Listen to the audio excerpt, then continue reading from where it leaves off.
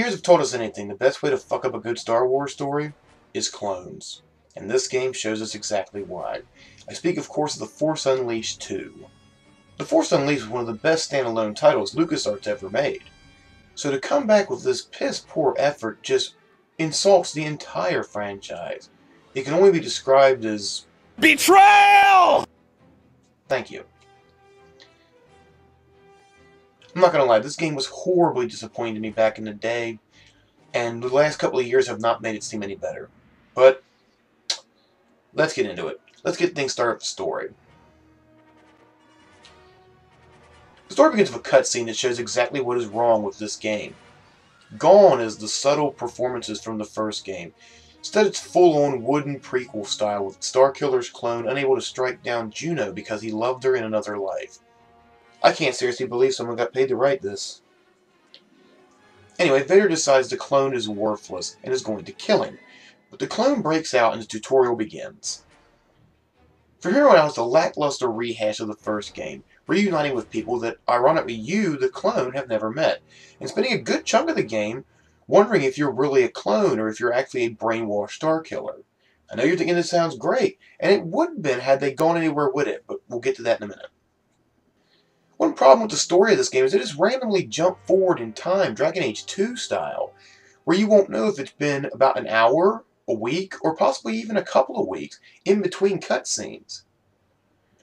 And the ending absolutely makes me a wretch. No spoilers from me, but it'll piss you off, I guarantee you, as much as that which shall not be named. On top of that, they completely rip off Empire in a horrible scene on Dagobah. Hasn't Yoda been screwed over enough by Lucas at this point without anyone else trying to ram it in, for lack of a better term?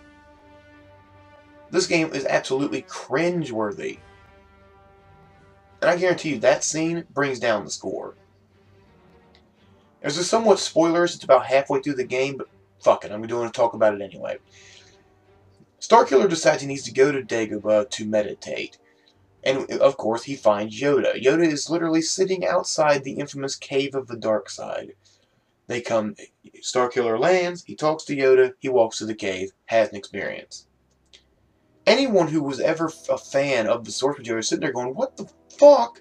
Why would Yoda ever do this? Why would he be so straightforward with Starkiller, version 2?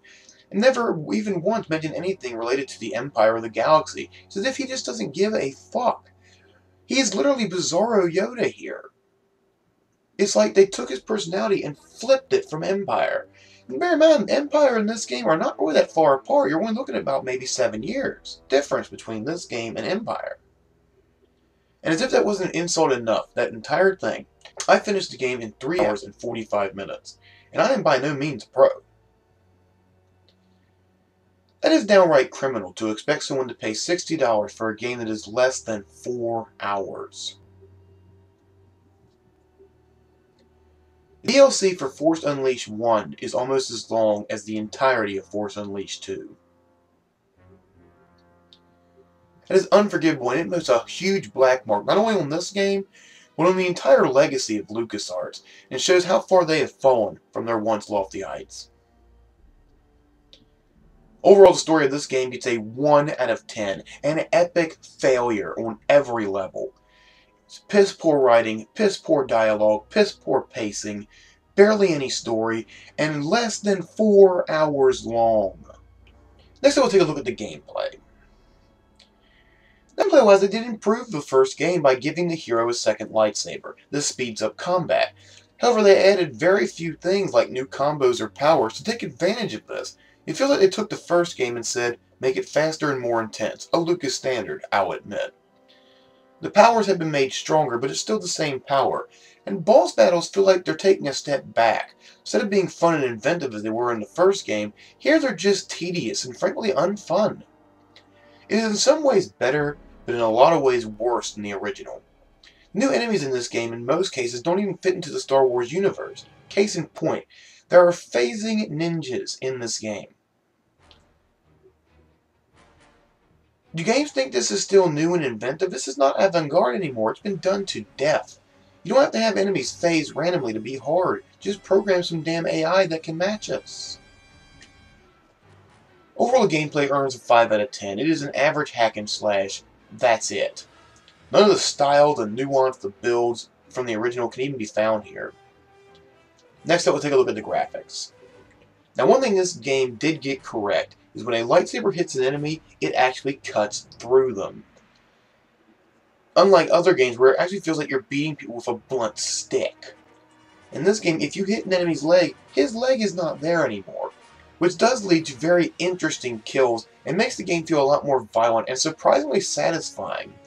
The rest of the graphics, however, are pretty much the exact same from the first game. In fact, I wouldn't be too surprised to find that they had used the exact same character models. Not necessarily anything wrong with that, the graphics were okay in the first game. Now yes, you will find a little bit more popping graphics this time around you did in the first game, but it's nothing horrible, and it won't ruin the experience unless you're a serious frame snob. Overall, the graphics earn a 7 out of 10. They're not terrible, but honestly they could have been polished a little more, seeing as this came out a few years after the original. Next up, we'll take a look at the soundtrack. This game uses the exact same track from Part 1, and in areas where new tracks would have been made, they simply rip out tracks from the old films. It frankly feels like they were just phoning it in compared to how much they went into the first game and how much music was there. To top that off, the corny dialogue, particularly between Juno and Starkiller 2. Twilight had a more believable romance than this shit, and trust me, I know how bad of an insult that actually is. The voice actors clearly were only here because they must have signed on for 2 games. Their performance has dropped quality big time. They're just reading this thing as fast as they can with either no emotion or way over the fucking top. It's a mess, people. Overall, the soundtrack earns a 6 out of 10, but the voices bring it way down. Finally, let's take a look at customer care. Well, frankly, the name is a misnomer. No care was given to this game. It was forced out the door as hard and as fast as possible. No reason to make a good game. We can sucker fans of the first to buy this piece of shit. It is disappointing in almost every possible way. As if it wasn't insult enough, the DLC was partially on disc. God damn it, this game pissed me off. It pisses me off more than most because it's Star Wars, and god damn it, that used to mean something. Used to be, you saw the Star Wars logo, you knew it was high quality, it was fun. I'll be honest with you, the prequels are better than this. Fucking Jar Jar Binks for 4 hours is better than this game. Overall, I give customer care a 1 out of 10. They didn't care. They took a shit on their hands and wiped it in our face. There is no excuse for a game of this piss-poor quality to come out of a company that we know can put good, hard effort into a game. Unacceptable, gentlemen. Unacceptable. Overall, this game earns a 19 out of 50. It is a terrible, god-awful sequel to what was a fantastic standalone. I would say it's the Highlander 2 of Star Wars games, but Highlander 2 got a sequel. This is the Beastmaster 2 of Star Wars games. It is absolutely terrible. And I haven't even mentioned half of what will piss you off when you play this game. There are more facepalm moments in this game than in the entire prequels combined. It is terrible. Just terrible. And I pray, if you watch this video, you will avoid it like the plague. Stick to the first one. That's it for this game. Do you agree? Disagree? Comment below, let me know. And until next time, my name is Vega Goose saying, that's my opinion, what's yours? I'll see you next time.